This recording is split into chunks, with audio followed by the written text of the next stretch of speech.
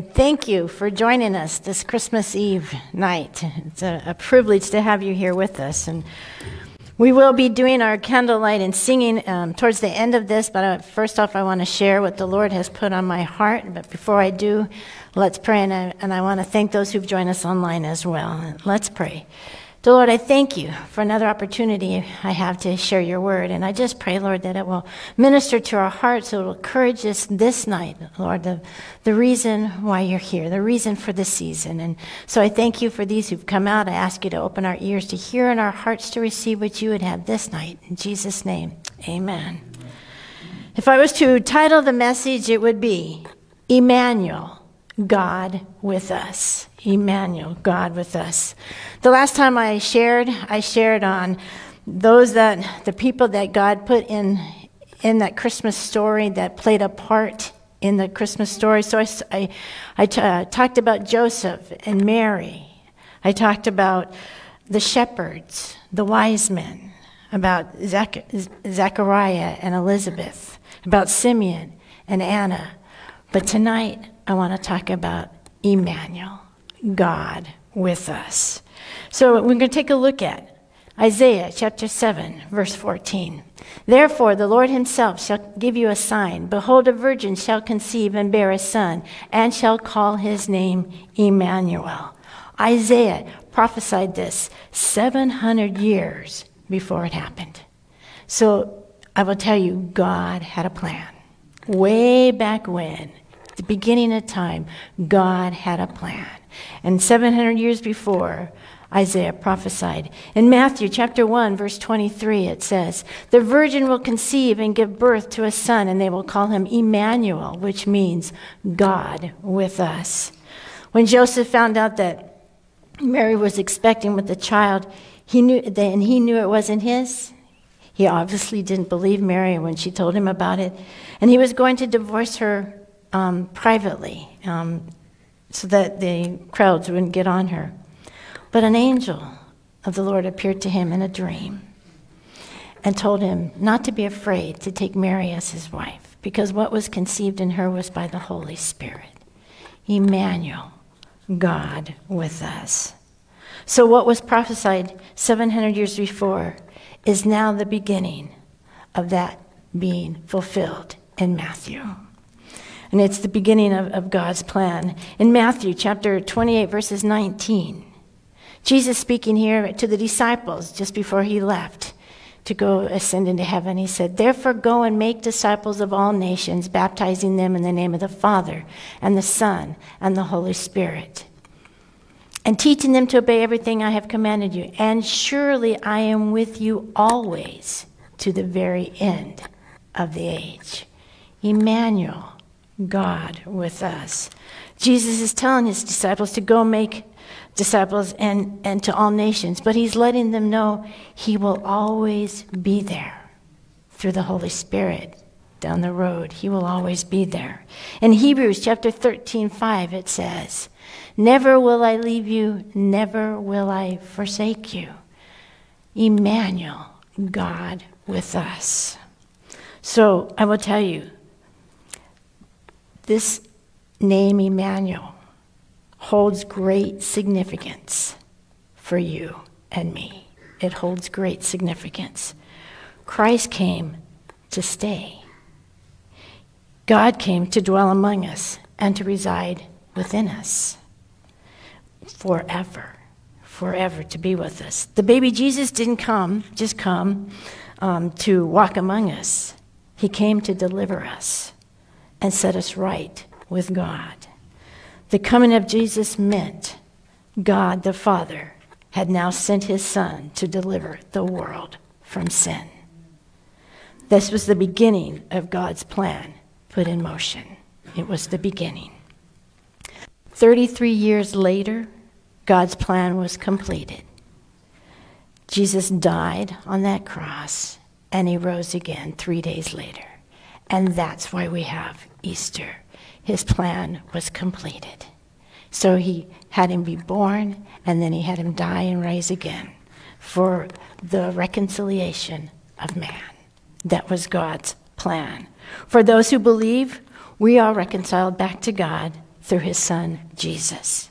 For us that believe, no challenge, no matter the challenge, you are not alone. Whether you are in need of deliverance, strength, hope, Emmanuel is present. Emmanuel is present. He is not some far-off God. He is right there beside you, this very moment, through the Holy Spirit. He is right there. You see, God is with us, and we can never be separated from his love. How do I know that? Romans 8, verses 38 and 39 says, "For I am convinced that neither death nor life, neither angels nor demons, neither the present nor the future, nor any powers, neither height nor depth nor anything else in all creation will be able to separate us from the love of God that is in Christ Jesus our Lord." We cannot be separated from him if we stay with him. God is with us, and we can accomplish his will for us. Philippians 2:13 says, "For it is God who works in you to will and to act in order to fulfill his good purpose." Again, God with us. In Philippians 4:47, it says that, we're going to read that, but it says you don't have to live with fear, worry, or anxiety. Look at, "Rejoice in the Lord always. I will say again, rejoice. Let your gentleness be evident to all. The Lord is near.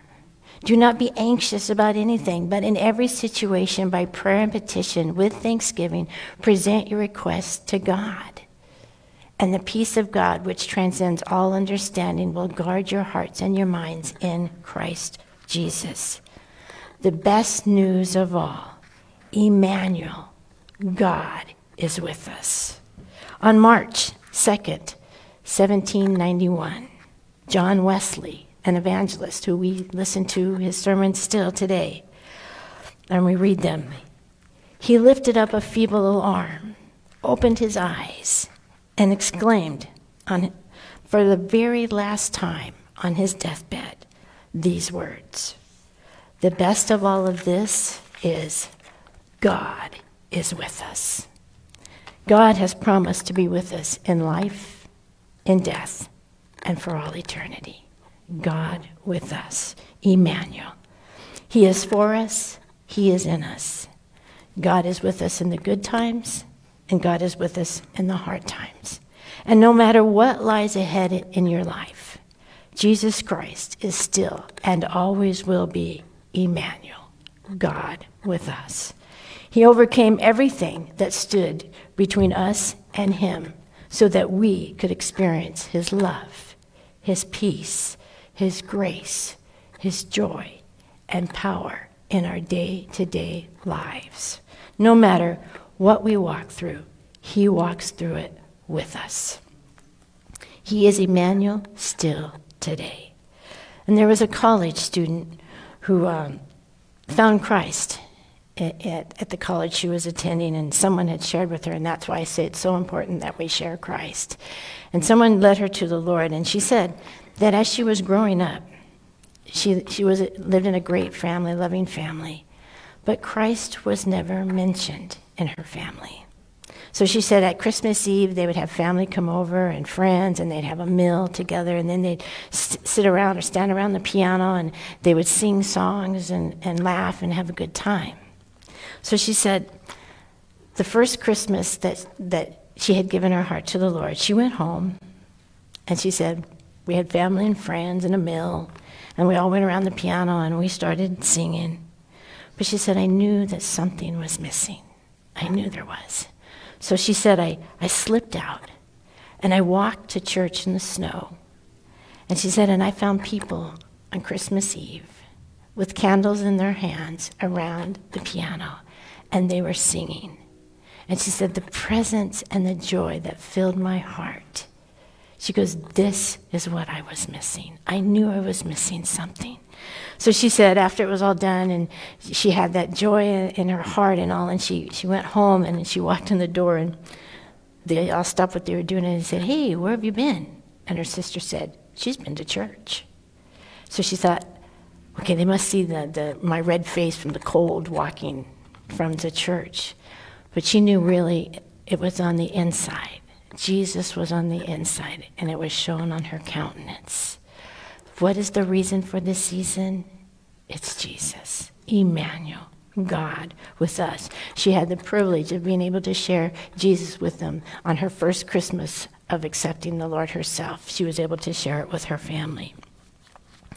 The God of the universe is still with us and at work today in the form of the Holy Spirit.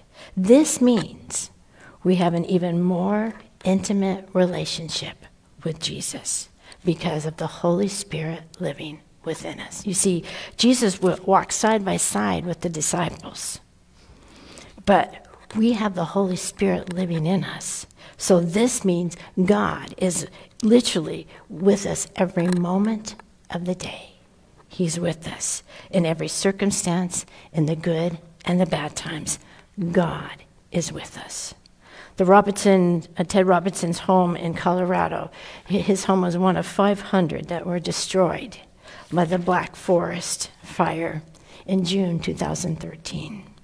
He says, well, he was allowed, when he was allowed to return to his home to sift through the ash and the rubble, he was hoping to find a precious family heirloom made by his wife, a tiny ceramic figure of baby Jesus about the size of a postage stamp.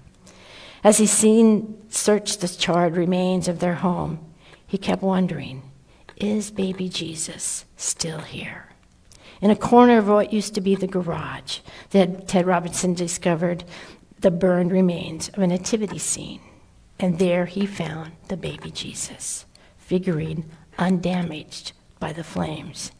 And he told the news station that day, we have gone from apprehension to hope, that we're going to recover some parts of our life that we thought were lost. Is Jesus still here? He is indeed, without a shadow of a doubt. And that is the everlasting wonder of Christmas, God with us. You see, he came to us that day in Bethlehem because he is still working with us. He had a plan. He still has a plan today, and he still looks for men and women who will serve him. He looks for common people to serve an uncommon God. Emmanuel, God with us. That day in Bethlehem, God entered our world. He came to us. We didn't go to him. He came to us. Again, Emmanuel, God with us, because he had a plan. And I want to read to you just a short letter from Jesus, as if Jesus wrote this. He says, you won't need a special star. I'm no longer just in Bethlehem. I'm right there where you are. You may not be aware of me and the celebrations, amid the celebrations. You'll have to look beyond the stores and all the decorations. But if you take a moment from your list of things to do and listen to your heart, you'll find I'm waiting there for you. You're the one I want to be with. You're the reason that I came. And you'll find me in the stillness, and I'm whispering your name. Love, Jesus. Emmanuel, God with us. So this Christmas season, as it's almost here, remember not just the shepherds and all and the songs, but it's Emmanuel, God with us. And in just a few minutes, or right now, I guess, my husband is going to come back, and we're going to dim the lights, and we're going to have the candlelight and sing a few songs. And just keep your eyes and heart on Emmanuel, God with us.